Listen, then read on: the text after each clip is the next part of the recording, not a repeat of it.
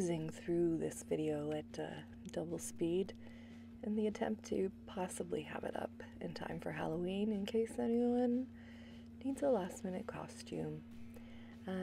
I've taken some rubbing alcohol through my brows to make sure that they are as clean and dry as possible before I glue them down. So this Juno Birch inspired look is a recreation of the look she did for Vogue's YouTube channel recently, and it's a drag look, so I'm going to be blocking my brows. I'm definitely not an expert on how to do this. I've only done it twice in my life, so I would recommend watching some other videos on how to do it. Trixie Mattel recently posted a video to her channel where she does Trixie makeup, but with drugstore products, and she gives a quick overview. I watched that recently just to refresh my memory on how to do this. But essentially I'm taking this Elmer's glue stick, which is water-soluble glue, and running it in layers over my brows. Throwing in my blue contacts, because Juno Birch has stunning blue eyes, and I'll promise you that's the last time I'll try to do her accent. Putting on some moisturizer. I've already prepped my skin as usual, but it took a while to get my brows glued down, and so I just wanted to throw some extra moisturizer on there. The final step of the brow block is to press some powder directly over it.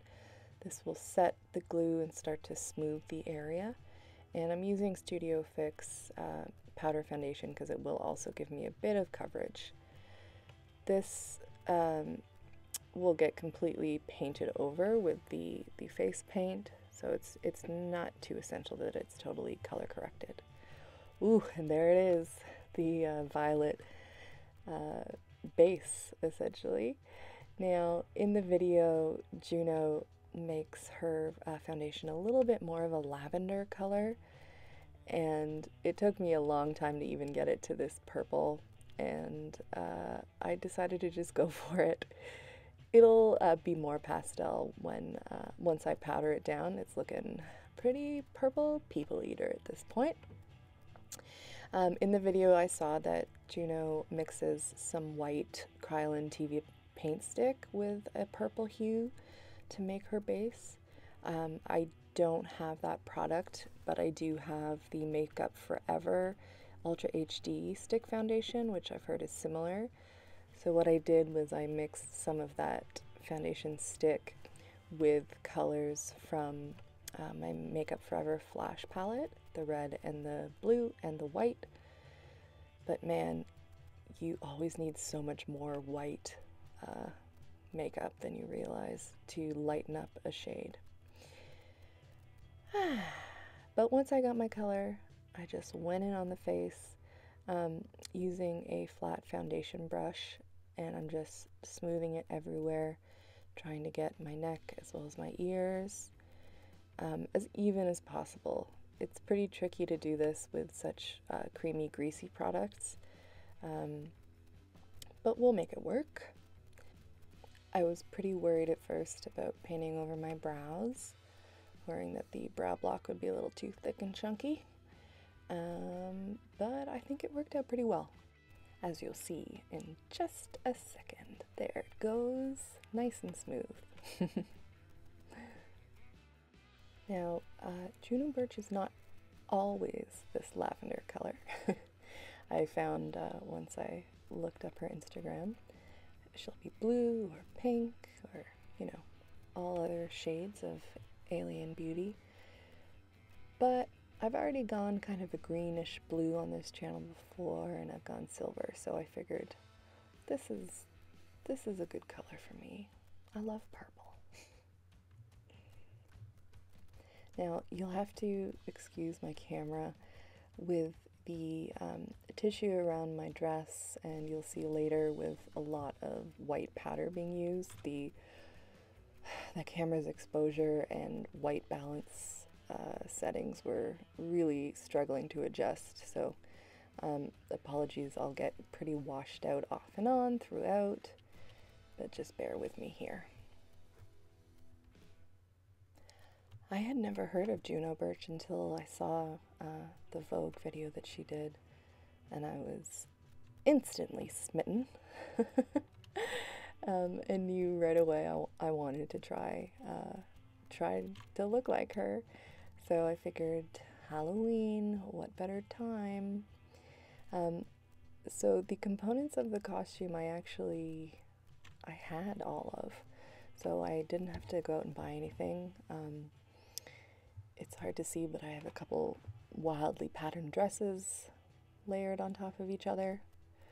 And I'm going to use a familiar old Halloween wig to complete the look.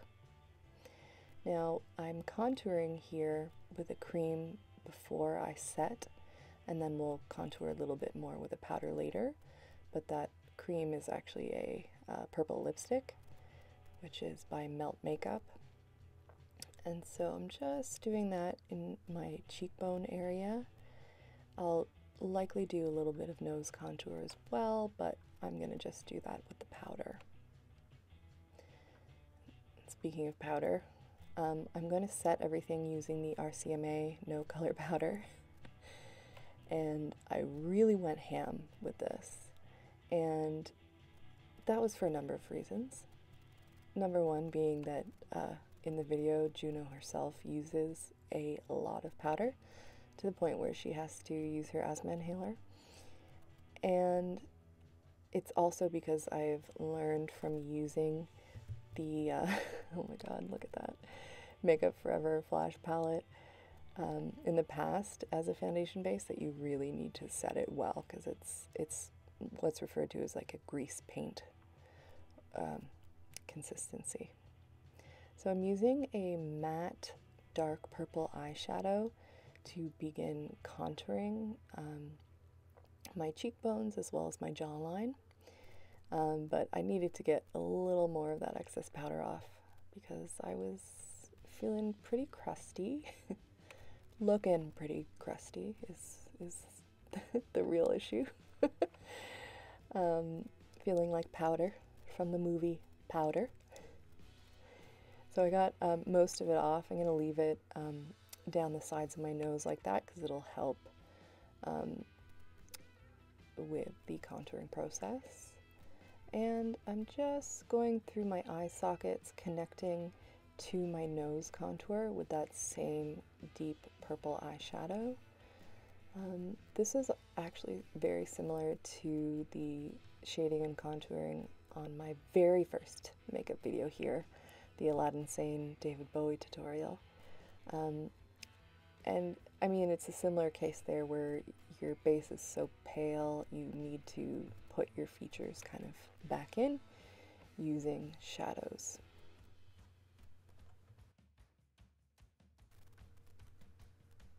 I'm then taking the Natasha Denona Tropic palette, ooh, fancy, and the color called Zena, or Zena, I'm not sure how to pronounce it, Z-E-N-A.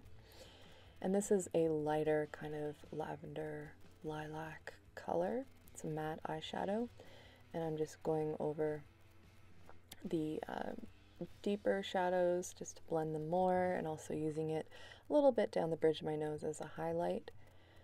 Man, I love this purple eyeshadow from this palette. It's so nice.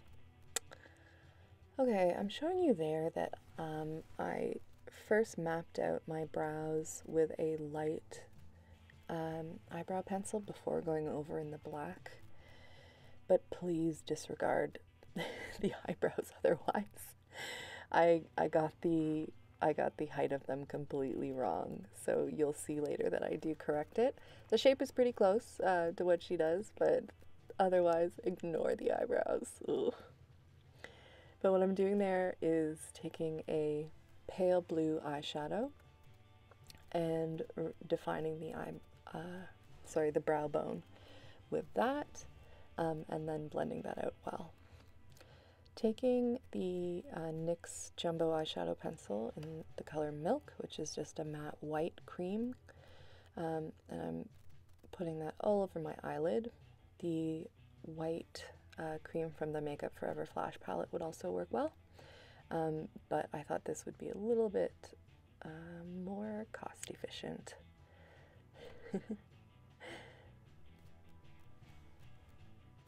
Curling my eyelashes before I then go into eyeliner. I'm using the Rimmel London Exaggerate liquid eyeliner. I don't know for sure, but based on the way the container looks and the fact that Juno is in the UK, I think this is probably what she used. This is also apparently the kind of eyeliner that Amy Winehouse used, so that's pretty darn iconic. And just drawing a big black winged shape on my eyes. This is a really tricky type of eyeliner to use. I have to say it was not easy to do, so I can't recommend it if this is your first time trying a big winged liner look. But what is nice about it is that it's very black and it dries down quite matte as well. Taking a little bit of black mascara, can be any mascara here because I'm going to be putting lashes on top, but want to make sure that my top and bottom lashes are black. There it is. Looking better. See, the eyebrows have been removed and I repainted my base underneath them so that I can reapply. And I was much happier with the placement. The placement I had earlier was more of like the divine drag level, and really I just wanted the new eyebrows to follow the top of my natural brow line. So that was the guideline that I used. And that same pencil I used for my eyebrows, I'm taking through my waterline. On the top and on the bottom, I'm taking a white pencil and then tapping over that white pencil with the purple shadow that I used earlier from the Natasha Denona palette, so that my entire eye looks very lavender and you don't see my like yellowy flesh popping through, because who would want that? Okay, putting some glue on my eyelashes and leaving them to dry and get nice and tacky. In the meantime, I'll do my lips.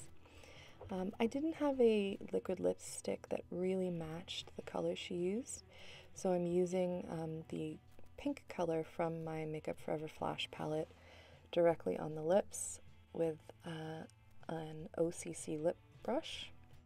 And in retrospect, I should have overdrawn my lips more to really get that Jennifer Coolidge look. I mean, I have pretty full lips, so I didn't go overboard, but really this is a drag look and I regret it. So, plopping my lashes down on my lash line and pinching them together with my natural lashes with my tweezer. I really also regret using these lashes. They were pretty gunked up from the last time I used them. Oh well. I'm dabbing on the center of my lips some of the white cream color from the Flash palette to lighten up the pink shade and to make the lips look a little more full. This part was fun. I'm drawing on a mole with my lip liner, sorry, with my eyeliner, and then drawing on my super natural highlight points using that same white eyeliner from NYX, so I can look very artificial and plastic. I love this detail. It reminds me actually of doing like the pop art makeup, or any kind of makeup where you're replicating a two-dimensional drawing. I think it's really fun. So there's the makeup. Ooh, but not quite. I was a little unhappy with my crease, so I wanted to deepen it a little bit. I'm running a purple eyeliner through the crease and blending it out just to make them seem a little more deep set. And oh, thank God I did this. I'm drawing back over my lash line to make sure that it's nice and black. Oh, and there's my really ratty old wig.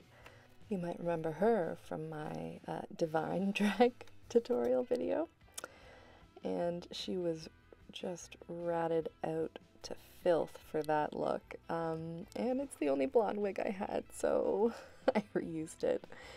And kept on ratting out the center of it and then shaped it. It's hard to see, it's out of frame, but the hair does go straight up quite high.